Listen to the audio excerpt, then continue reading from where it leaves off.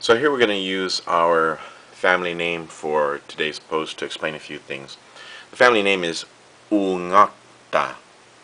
So one of the first things to notice is that the NG are sounded together as one sound.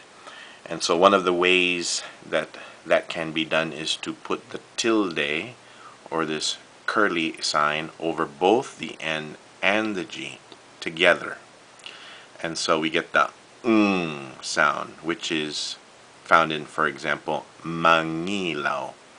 And one of the dead giveaways for some people that they are not native to the island is that they have a difficulty pronouncing mangilaw. Some of them say mangilaw or manilaw, but it's very difficult for some to say the sound, N-G. So it's ungacta, not ungacta. The NG are sounded together as one sound. And the word ungak, which is the basis for the last name Ungacta, ungak means to knock off balance or to tilt.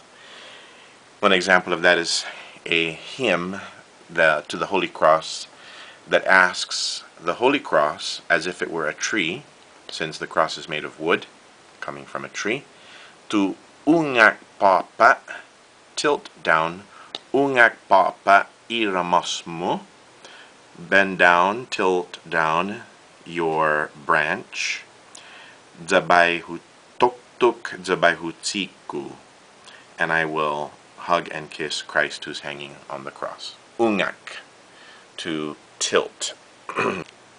And then the last part of the surname is formed by the suffix ta. And the suffix ta in Chamorro is the word our, inclusive, meaning including the person I am speaking to. So it is our, mine, and your ungak. And we can see this ta suffix in other Chamorro surnames such as Nangauta, which is prominent in Malesso, Kinata, which is prominent in Umatak, and Babauta, which is very prominent in Agate, but is also found in Malesso. And so another thing that we must keep in mind is not to pronounce it the American way, which would be to understand it as the sound, so unload, under, but rather keeping the Chamorro pronunciation of u.